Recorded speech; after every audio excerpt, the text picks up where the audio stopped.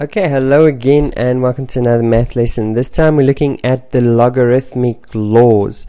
Okay, just like we had exponential laws, you remember we had laws like if I multiply two bases that are same bases, then I can add up the exponents. That is an example of an exponential law.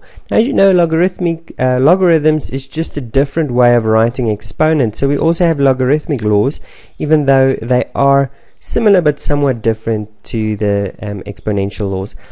Let's just first remind ourselves again what is a logarithm. We said if we have a base and an exponent and we calculate that and get an answer, this is called the exponential form. Okay, and then we saw that if to write this in the logarithmic form, we have the log, the base here becomes a subscript to the log. The answer that we calculated from this expression is we call it the input to the log. That's the input. And then the answer here, actually what it is log is asking the base, what exponent must I give you to get this answer? And so the answer he would give is the exponent. Okay, so that is what logarithms is all about. So let's look at the first few logarithmic law. So let me call it LL1. Logarithmic law 1 says that if I have log with any base, okay, and my input is 1, I'm going to put the input in brackets. My input is 1, my answer will always be 0. Well, why is that? Well, let's go and write this in the exponential form. So the proof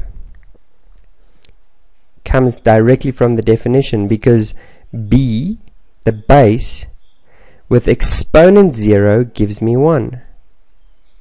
Okay, so because the base with an exponent 0 gives me 1, if I were to ask any base, what exponent must I give you to get 1, he would say, well, 0. Any base will ask you that, with the exception when b is not equal to 0. So we will assume our base is not equal to 0. So that's the first law. Whenever the input of a logarithm is 1, the output of the logarithm is 0. Okay, let's look at logarithmic law 2. Logarithmic law 2 says if I have a base and my input is the same value as the base, so this is a 2 and that is a 2, then the answer is 1. Again, the proof follows directly from the definition of logarithms, okay, being a different way of writing exponential expression. So if I take this base with that exponent 1, my answer will be b.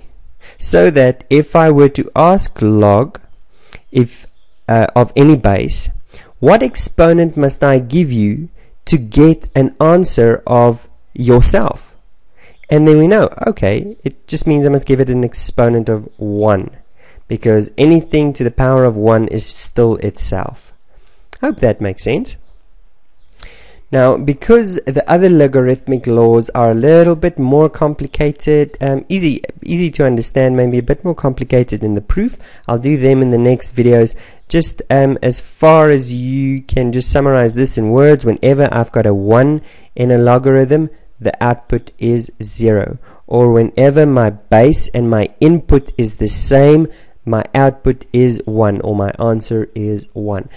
Let's stop there for now, and I'll see you in the next video where we'll look at a few little bit more complicated ones, but still they're not so bad. See you there.